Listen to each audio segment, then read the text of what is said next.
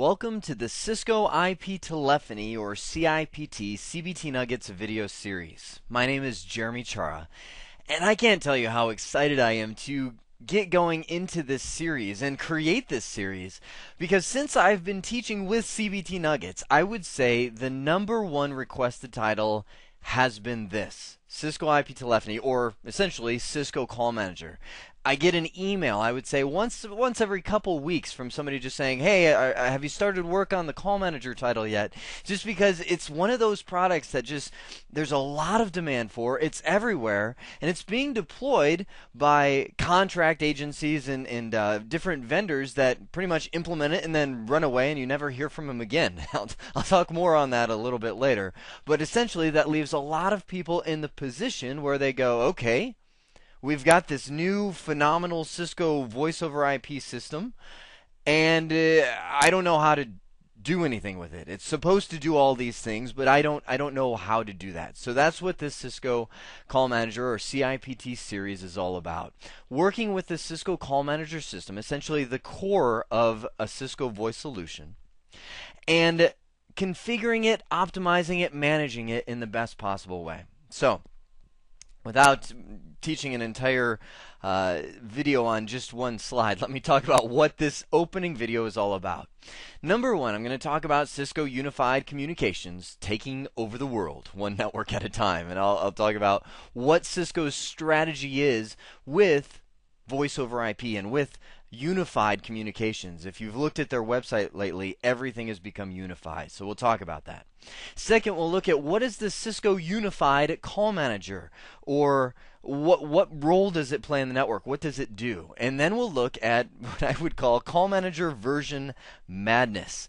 I say that because Cisco has come out with Call Manager versions faster than any software product I think I've ever seen in my life.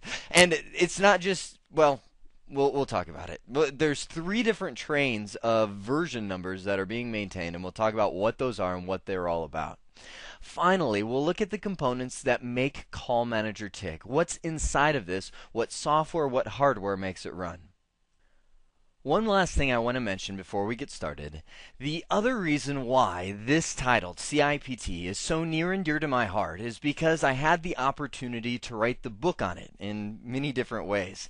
I actually was contacted by Cisco in the Call Manager 3.x versions, primarily 3.3, to help them write some technical documentation for it and update a couple of their training materials on Call Manager 3.3 versions. And from that bled a contract with Cisco Press to create the Cisco Call Manager 4.x version self-study guide, CIPT, to help people both install, manage, and use Call Manager, and if they're preparing for the certification exam, that's the official study guide to prepare for the certification exam. And I've gotten so much good feedback on this book, I wanted to actually model this video series after it. So if you are looking for a great book to use and something to reference as we go through, grab this. Just go to Amazon.com and enter my name. It's Jeremy Chara. I say that because if you type Call Manager, you'll get all kinds of different things, but I've only written one Call Manager book. So if you grab this book, you'll have a great reference to go through as we are working through the series, and the series is modeled after this book. With that in place, let's get started. Cisco Unified Communications is a company strategy, meaning it is an umbrella strategy that Cisco is moving towards to unify every aspect of your network under one massive Cisco infrastructure. That's why I have a nice picture of the Borg, only the best enemy in every Star Trek episode, where everybody is assimilated into one collective hive, the consciousness, where all of your devices in your network are going to be essentially managed by this solid infrastructure that Cisco created. Now, don't get me wrong. Cisco is not saying, everything will be Cisco. You will, get Cisco logos tattooed on your chest, and it's not something where they're looking to take over the world, but it is something that they are going to offer products that meet the need for every aspect of your network. Now, you see in this list, data, voice, and video. Data is primarily everything but this CCVP certification track, meaning security, meaning network infrastructure, routing and switching, all of those pieces that tie together.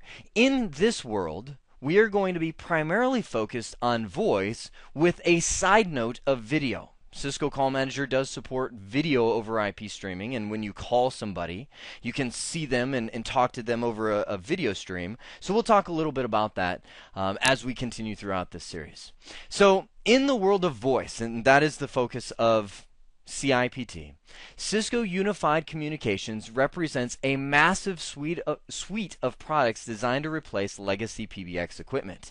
And now we can say that, legacy PBX equipment. This is the equipment of yesteryear that is being moved out. And I would say the #1 student that I've had in Cisco Call Manager classes is PBX people that are migrating their skills from the PBX world into the voice over IP world. Massive learning curve when you're doing that, but that is the way everything is going. PBXs will eventually be antiquated. So Cisco designed this in a layered approach, kind of like, well, not at all like. I was going to say kind of like the OSI model in that it has layers, but everything else is different. They created it in an approach unlike PBXs where anything could work with anything. This is one of the major advantages of moving to voice over IP. In the PBX world, if you bought a PBX, this actually is a good representation of it. A giant box that just everything plugs into. And let's say you bought a Lucent PBX. If you did that, you would have to buy Lucent line cards, which are what connects to the end phones. You would have to buy Lucent trunk cards, which would plug into that PBX and give you your T1 to the PSTN, the Public Switch Telephone Network, to receive incoming and send outgoing calls to the rest of the world. You would have to buy Lucent phones. You're getting the idea here. Everything has to be Lucent because the PBX world is very heavily proprietary.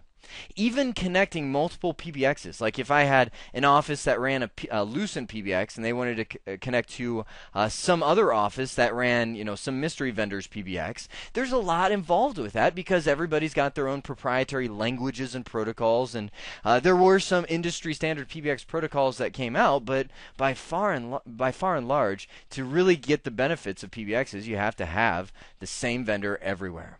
Not so in the voice over IP world. Or I should say, we are moving to a model that is not so in the voice over IP world.